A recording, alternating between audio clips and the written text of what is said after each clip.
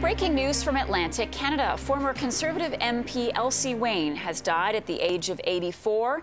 CTV's Steve Murphy has covered Elsie Wayne for 40 years. He's joining us this morning from Halifax. Steve, good to see you.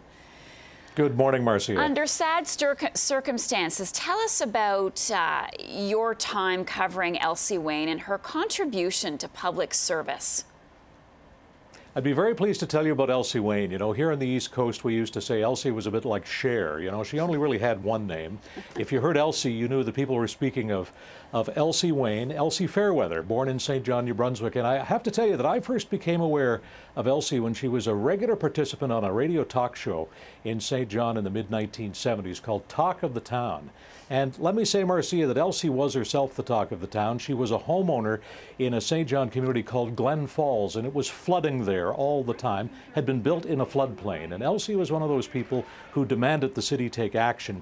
She got under city council's skin, and they finally did take action. She ran herself for a seat on Common Council and was elected 39 years ago, 1977, the beginning of an amazing political career that ultimately saw her as interim leader of the Progressive Conservative Party, with stops along the way as a councillor, mayor, and MP. There was only one Elsie. She was an original. And at a time when we didn't see a lot of women hold public office.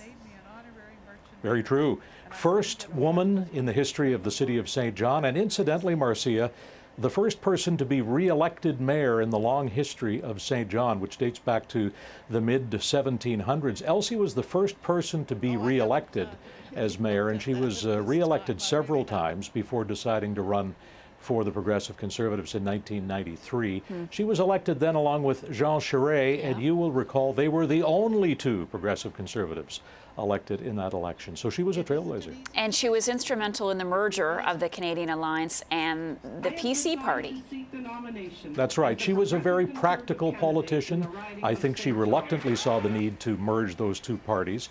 She was a social conservative, and she was well known for opposing same-sex marriage and opposing abortion. She took a number of socially conservative positions. So she may have been somewhat comfortable with the idea of a merged Conservative Party, but she was a very practical politician who believed in the need to perpetuate the party, and she did support it.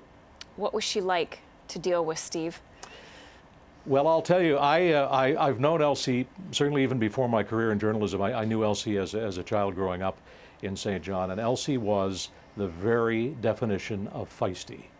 Elsie knew what she thought, she said what she thought, and she didn't always mind if people agreed with her. She stood up for what she believed in. She certainly had a great love of family, a great love of her city, which she called the greatest little city in the East, and she also was a very, very proud Canadian, a strong monarchist. With Elsie Wayne, you always knew what she thought in no uncertain terms. Steve Murphy, thanks for your thoughts. Appreciate it.